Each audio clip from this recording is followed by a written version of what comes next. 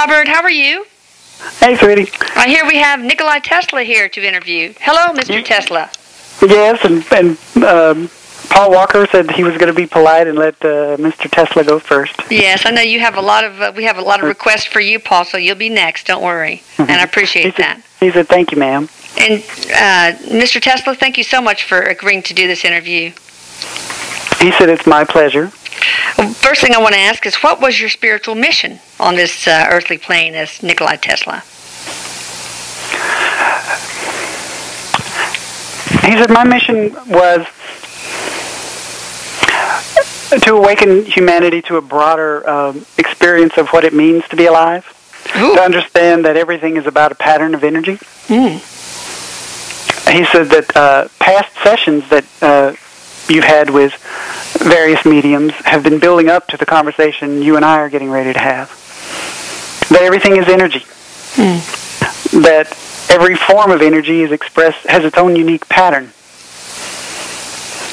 And this is what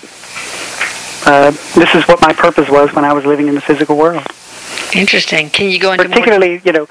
He says, most of what I focused on had to do with electricity, I guess. Right? Like different types of electrical energy. Okay. But there was so much more to it than that much of my work was ridiculed. And it took, close to 100 years, if not more, for people to finally catch up with what I was doing. It was so far, it was so ahead of its time. Yeah. So, I guess it's, about 100 years or close to 100 years? I don't know. Like I can't remember. But that sounds about right. He was from a long time ago. Yeah. So, reflecting on your life, this very complicated spiritual mission of yours, do you think you accomplished it? He says, okay, so he's just very matter of fact when it comes to this stuff. He says, I accomplished everything I set out to do. Oh, so you have a lot of humility. You have a lot of humility. He has no problem with confidence. Yeah, that's good. Well, otherwise you would not have been able to accomplish what you did. Well, because he says you have to understand that, if you are insecure about what it is you're meant to do, if you do, and he says, and I don't mean, there are different ways of projecting confidence, right? Some people can project confidence in order to mask their fear, right? And he says, and I won't, in the physical body, of course, I could do that. I was human, right? But when I'm speaking of the confidence from where I am now, right, there's no fear involved. It's just a matter of fact. This is the truth. Okay. Right? This is what I set out to do, and this is what I was going to do. If I had, fear attached to that, then it could inhibit that. Okay. Whatever that, mission is. So were you a very confident man when you were a human?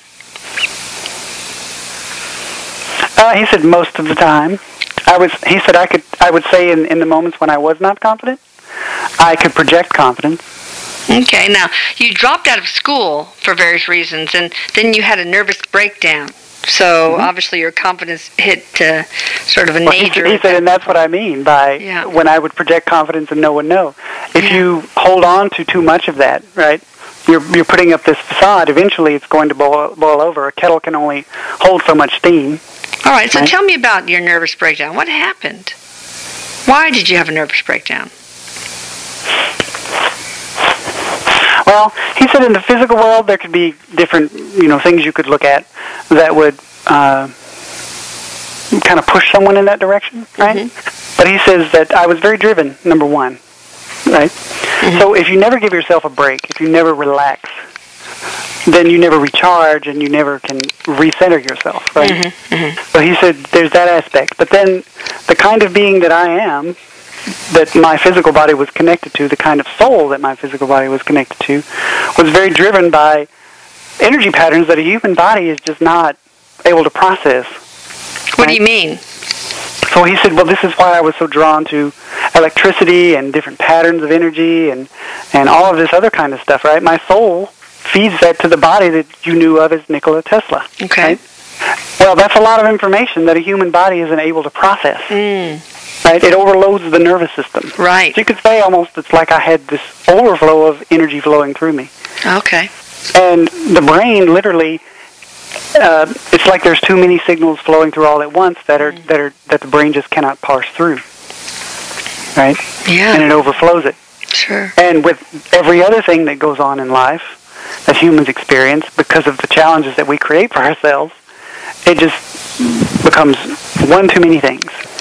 Sure.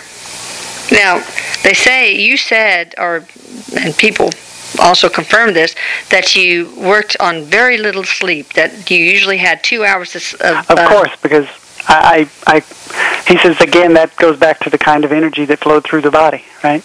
I could not, I mentioned earlier, he says I didn't know how to relax and rest, right? Yeah. I believed that if I was going to sleep, he said I erroneously believed that if I slept, I would miss something, right? That there was something that could have been done that I didn't do because I was sleeping. The physical form and all the things that it requires to be maintained I found to be quite tedious. Okay. And from a spiritual perspective, that part of me that would identify as spiritual, judged it as pointless. Okay. But there is a point to it, right? And I was learning that you have to learn how to integrate play with what you might label as work. And did you learn how to do that? By having experienced such a kind of life where that wasn't the case, I learned how to do it. Oh, I see. Now, I learned the value of relaxation and play. Yeah. You were so driven, you said. Was it in part because you wanted to earn your father's approval?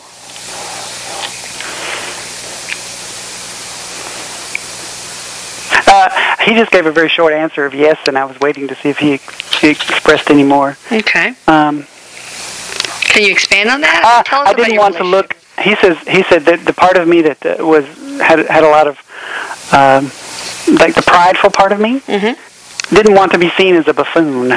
Okay. Right. And so I pushed myself harder and harder and harder to prove to not just my father, but to many other people, other colleagues, that I was not a buffoon.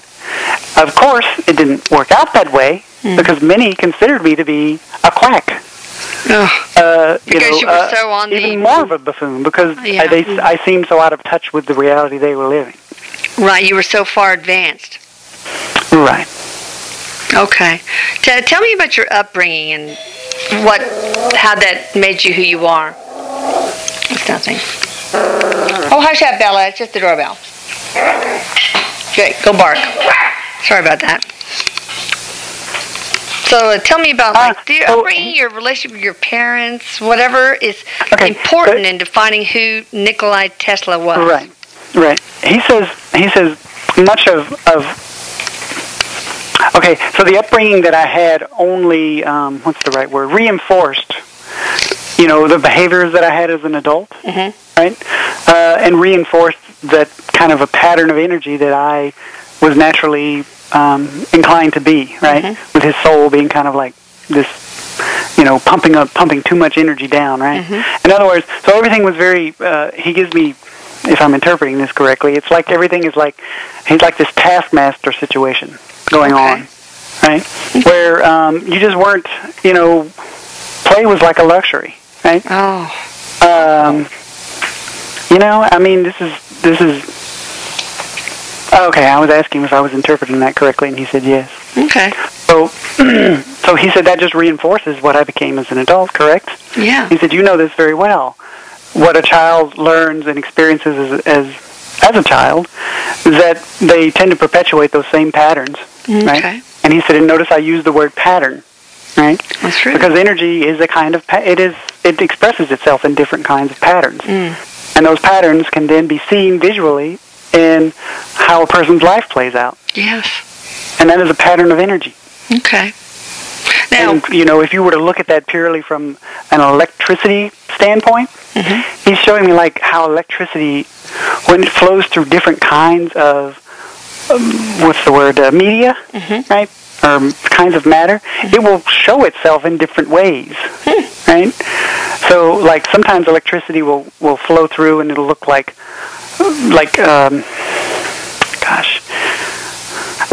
instead of having a lot of jagged edges, maybe it'll be more like a wave, right? Okay. Other times it can flow through other kinds of matter, and it will look more jagged, and like it'll have these little offshoots and all this other stuff, right? Okay. And it all just depends on the kind of matter. So he says, so I'm using that example to show you how when electricity flows through matter, which we can then label as a physical body that has all these experiences that it encountered during its lifetime, it funnels that energy through it in a way that makes the energy behave in a certain way. Okay. I hope that makes sense. Yeah, it does. Literally talking. Tell me about your relationship with Edison. You worked as an apprentice, or, you know, well, I know that you worked. He said Edison stole a lot of my ideas. Ooh.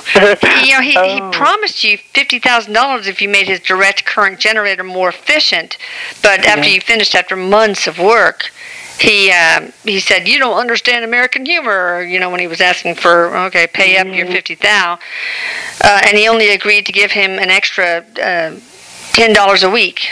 He was making $18 a week, so he got a raise to $28 a week, and so you, Mr. Tesla, resigned immediately. Tell me about all that. He said that was going back to, that was really a lesson in standing up to my father.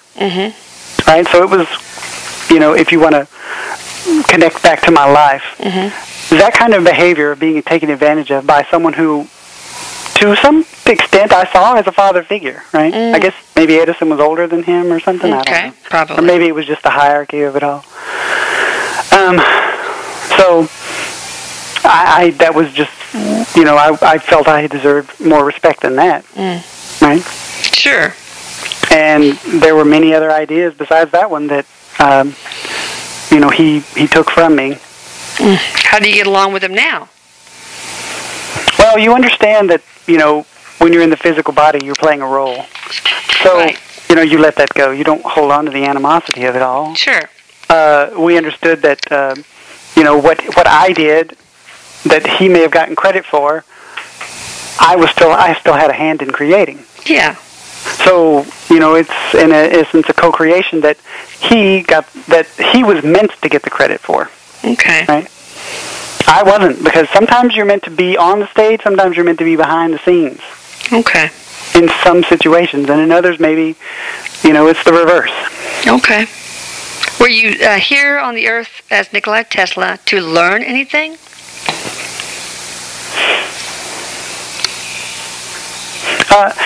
He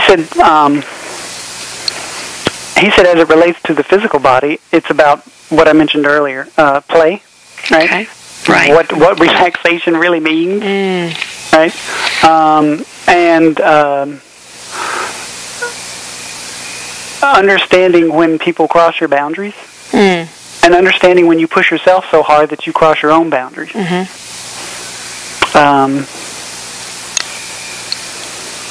So he said that encompasses a lot with, with standing up to other people, for instance. There's just a lot of things that can, stem from or feed out from that. Right? Yeah, sure. Okay. So he said those would be the ones I would, for simplicity's sake, I will use. Do you think you examples. accomplished your lesson? You learned your lesson? He said absolutely. And did you learn as a human, or did you learn after you were in spirit? After I crossed over. I figured, yeah. All right. Now, do you have any regrets? Because go ahead. the end of his life, he said, was, he's projecting all this sadness at the end of his life, like a lot of chaos and stuff like that. Whether it was others could see it or not, it was going on in his brain, like a tornado. Well, what kind of chaos are you talking about, Nikolai? Emotional, he said. Oh.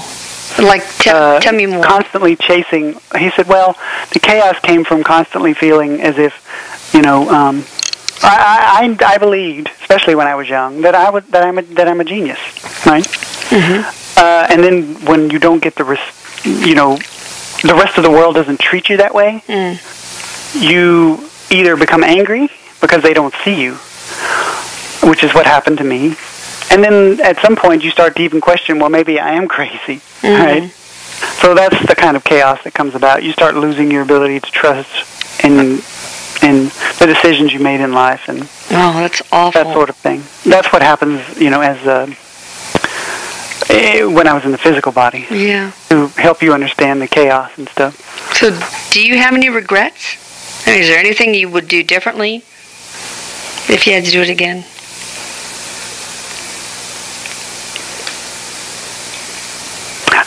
He said not to sound, immodest. Okay. But I really don't have anything that I would regret. Because he says regret would insinuate to some people that was a choice I should not have made. And every choice that I made, just as every choice everyone else makes, is one you're supposed to make. Because? Because it's compelling you, it's pushing you to become more aware, right? And then that awareness then kind of opens the doorway to you actually gaining a greater understanding of something. He says when you have an awareness of something, it doesn't mean that you know how to integrate that into your life, right? Mm-hmm. But it does open the doorway to you being able to take the first step to doing that towards integration, correct? Okay, yes. So, for example, you worked tirelessly and had very little time for play. And you gain from that the awareness of how important it is to have a balanced life? Correct. He says, in the physical world, I did gain that awareness. I will say that, but it doesn't mean that I integrated that awareness into practice. Right. Right? Okay. But now that I'm on this side, and he kind of says that with like a tongue-in-cheek kind of an attitude, I can now speak on those such matters. Sure. Right? Which most people would not even assume I would speak on because I speak primarily about energy, but he said that relates to energy, right? Relaxation, all of those kinds of things are different patterns of energy. That's true. And they have a beautiful waveform to them. Right? But can you share a life that most influenced your one as Nikola Tesla? Okay.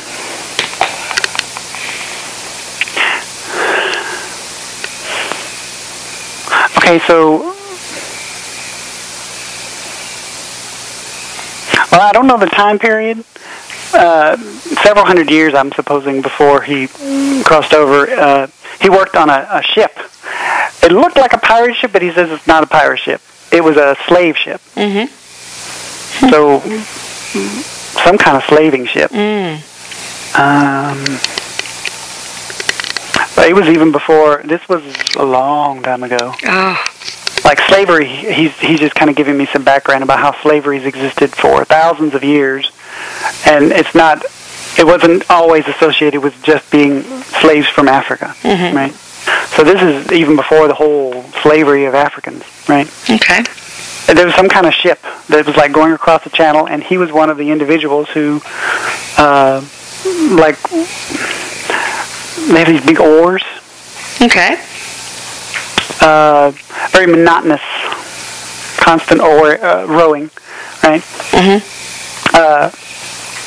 He said that life, to me, had a lot of meaning, as we're speaking now, because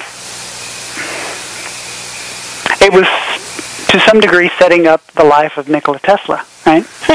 You never stop, and you keep pushing forward with the same thing that, I didn't necessarily consider what I did monotonous, but it's the same focus, right? Okay. So it taught me focus, right? Oh. How to manage that, in a sense, to get into that, figuratively speaking, flow of things, right? You just keep pushing. So he doesn't really go into a lot of details other than that. That's interesting. Okay. He keeps it pretty simple when it comes to that. Just gives you the high level, and then he says, and then explains why. Well, are you incarnated now on the earth? He says no. Okay. But there are many lives that he. So he gives me this image of like he hovers. Oh, okay. Right. So waiting to make his grand entrance.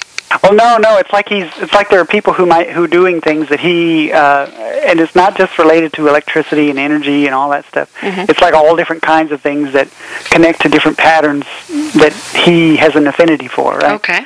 So, like he shows a person who's working as an engineer, right? and he's standing behind them, kind of sending them everything they need to know on some telepathic level to help them understand how to engineer something so that they can, so that that one little piece helps to create something that becomes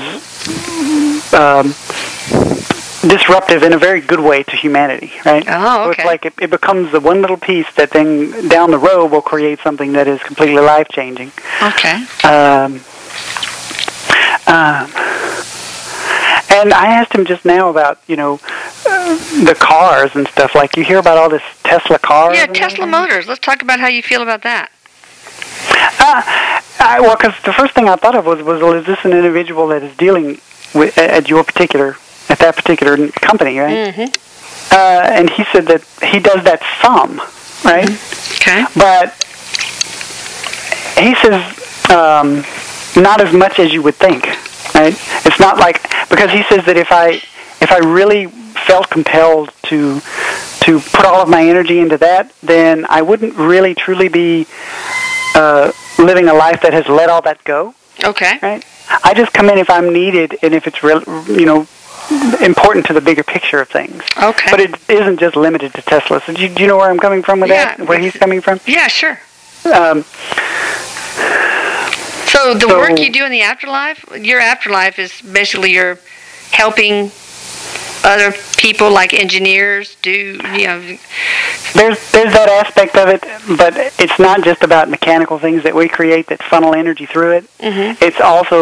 It's anything that allows energy to flow through it in a way that we identify with as happening, right? What do you mean? So it could be a Reiki practitioner, right? Oh, okay. It could be a medium. It could be anything with energy flow. It's all about energy. Anything like that. Okay. Right? So and it's not something just physical, like a mechanical thing. It can be a human body or an organic body that is flowing energy through it, teaching others how to release things and how to let things go in. He says energy is all about that. Energy has to have an influx and an outflux, if that's the right words. I don't know. Yeah. That's the words he gave me. Well, what is your proudest achievement?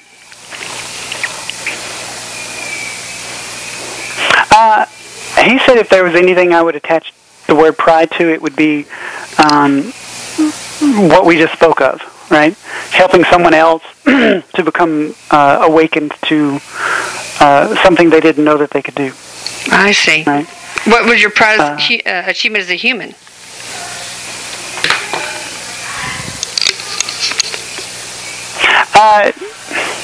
Some kind of battery. Really? He just said the battery. Oh, okay. Right? All right. Did he invent the battery? I don't know. Oh, I have no idea. You'll have to look that up. But where do you think the future of energy is? Also, he said something about some of the work that he did helped to set the stage for creation of like solar panels. Oh, okay. That's how I'm interpreting it anyway, because I saw a solar panel. So okay, I have just 4 more questions because I know we're running out of time. Where do you see the future of energy going? To sustainability. Okay. He said that's the simplest answer. Where there's no worry of how much you're consuming, and there is no waste in how much consumption occurs. Now, right? What kind of energy source is that going to be? There are going to be several steps, I'm sorry, not many, but several steps to get to a point where we have a unlimited sustainability, right? Okay. He said fusion is going to be a big step on that path. Okay. Right? Not fission, but fusion. Okay. Right? That, he says, is probably another... Well, it'll be widely used within 20 years, he says. Okay. He said, but containment is a very important aspect of that. Okay. He says that so he's kind of like getting all excited about the fusion. So he says the great thing about fusion is that unlike fission, right, fission produces a lot of radioactivity, and, if it gets out, it can contaminate a whole environment. Okay. Fusion is, at least the kind of fusion he's referring to, does not do that, right? So if it gets out of its containment, it will, this type of fusion will simply just fizzle out.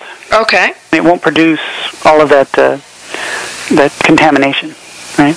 But eventually we will get to a point where we will be able to tap into the pattern that feeds this reality. That will become our unlimited source of power, right? Awesome. And it won't just fuel our mechanical devices, it will fuel our bodies themselves. Oh, interesting. Yeah. So what do you think about the state of, just 3 more questions. What do you think about the state of humanity now?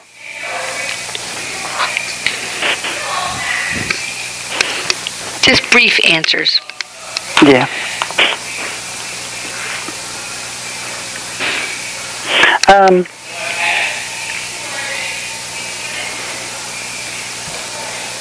My simplest answer, he said, which mirrors what many other spirits have said, is that there's no concern, there's no absence of hope, there's no anger towards how humanity has, towards how humanity has affected the planet. Okay. I see it all simply as, part of a process that is, preparing us to not only sustain this planet, but others as well, in a way that does not, harm anything else. Okay. Right? He said sometimes so he's using this old cliche of sometimes you have to break a few eggs in order to make an omelet. Oh, that's so true. Yeah. That's so true. Well, do you have any messages or advice for us?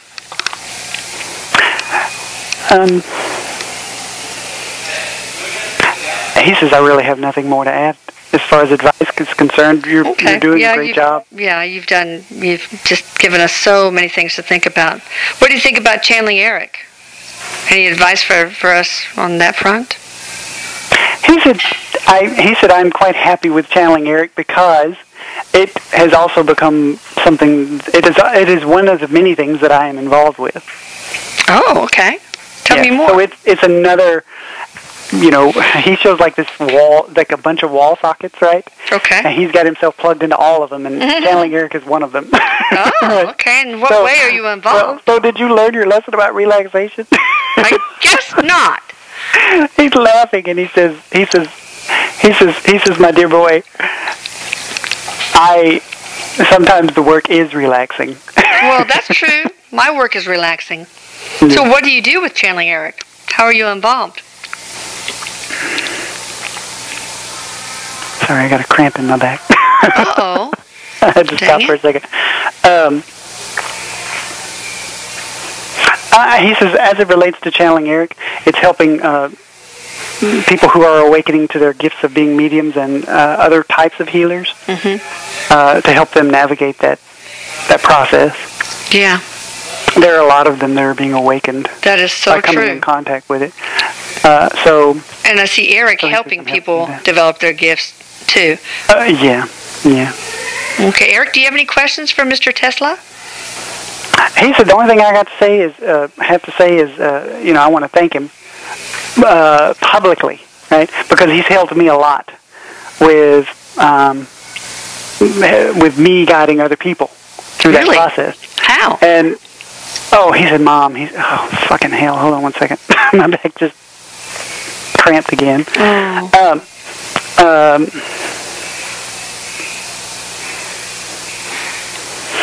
Well, okay, so he says it basically goes back to whenever I don't understand a certain, like how to feed someone a certain kind of energy to help them get it. Tesla helps me with doing that. Awesome. That's great. All right. Well, thank you so much, Mr. Tesla. I really appreciate it. He said it's been my pleasure. I really appreciate your time here, and I'm glad you were able to enlighten us in so many ways. He said, well, thank you. And thank you for the opportunity, he says. Okay. For giving me a voice. All right. And thank you, Erik. Thank you, Robert. He said, I love you, Mom. And you're welcome, sweetie. Okay. Bye. Bye.